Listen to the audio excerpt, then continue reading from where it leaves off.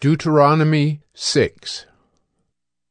Now this is the commandment, the statutes and the rules that the Lord your God commanded me to teach you, that you may do them in the land to which you are going over to possess it, that you may fear the Lord your God, you and your son and your son's son, by keeping all his statutes and his commandments, which I command you, all the days of your life, and that your days may be long.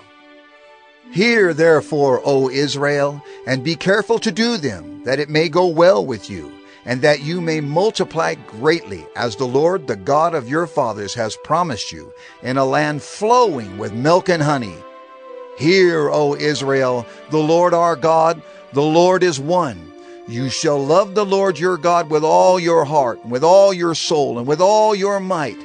And these words that I command you today shall be on your heart. You shall teach them diligently to your children, and shall talk of them when you sit in your house, and when you walk by the way, and when you lie down, and when you rise. You shall bind them as a sign on your hand, and they shall be as frontlets between your eyes.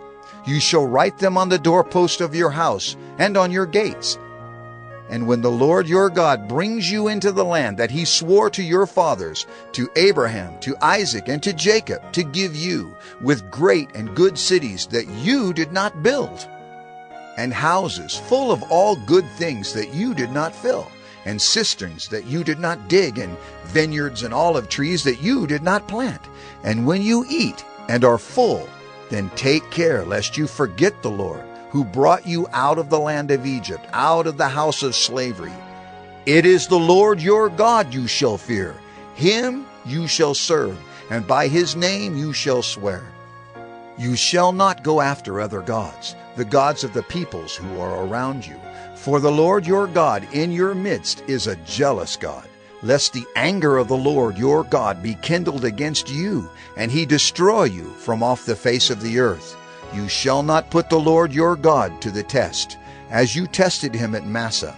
You shall diligently keep the commandments of the Lord your God, and his testimonies and his statutes, which he has commanded you. And you shall do what is right and good in the sight of the Lord, that it may go well with you, and that you may go in and take possession of the good land that the Lord swore to give to your fathers, by thrusting out all your enemies from before you, as the Lord has promised. When your son asks you in time to come, "What is the meaning of the testimonies and the statutes and the rules that the Lord our God has commanded you?" then you shall say to your son, We were Pharaoh's slaves in Egypt, and the Lord brought us out of Egypt with a mighty hand.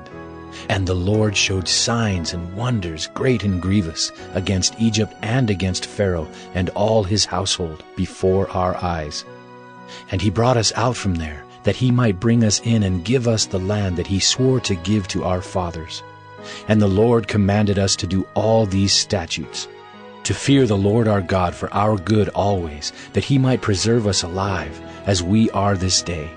And it will be righteousness for us if we are careful to do all this commandment before the Lord our God, as he has commanded us.